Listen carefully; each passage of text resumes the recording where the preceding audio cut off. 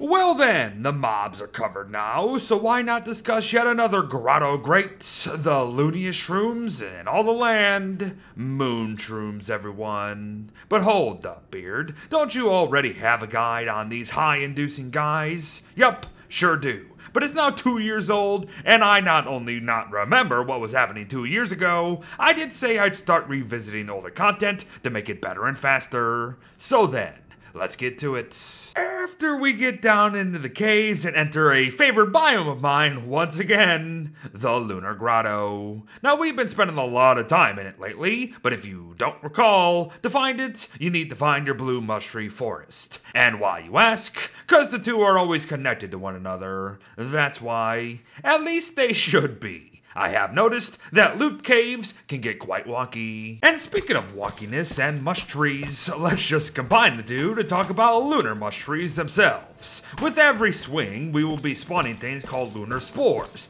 and they're just like all other mushroom spores, only they'll potentially be deadly. For you see, they deal 10 damage in a decent radius around them, and chances are, we'll be dealing with multiple at once, so I think you can start to see the issue. But bait out the explosions, and each tree should provide a single shroom pretty easily. And oh yes, unlike 2 years ago, I can confirm here today that lunar mush trees do attempt to regrow a new sapling nearby every 3 days come winter if there are less than 5 other loon trees nearby. So make notes. To continue though, another source of moon shrooms could be the walking mushrooms themselves, mush gnomes. Mush gnomes drop 2 moon shrooms guaranteed, and while they will occasionally be a pain to take down, I'm sure, just be patient with the spores, as gnomes actually tend to flee their own anyways, as they're super hyper passive, so you might just be able to bait out the first spin, kill them on the second one. They also respawn every day and can be potentially numerous, so that's a bonus. And the last source of moon shrooms, you ask?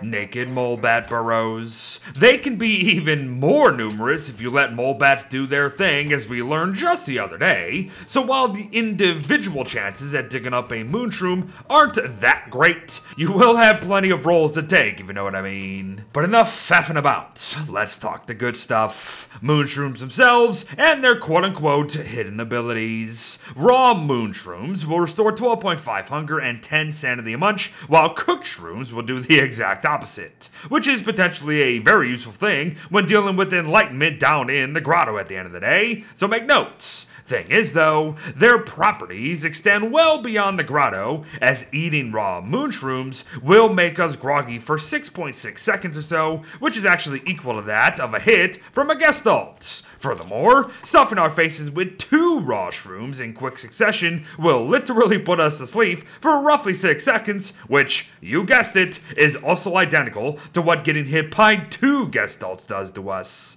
But how about cooked moon shrooms, Beard? The opposite, I'm guessing. Yeah, kind of, I guess. But it's mostly just the canceling of all grogginess effects that should appeal here, as that is literally what they do. You get groggy, and I mean like groggy from anything out there in the game, and you eat a cooked moon shroom, you're gonna be good to go. And yes, even the 13.3 seconds of grogginess following a big bad bear yawn can be immediately negated with eating the shroom.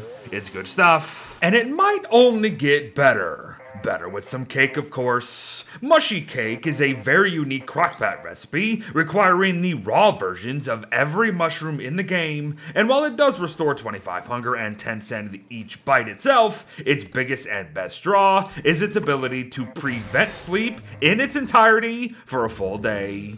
Not grogginess, mind you.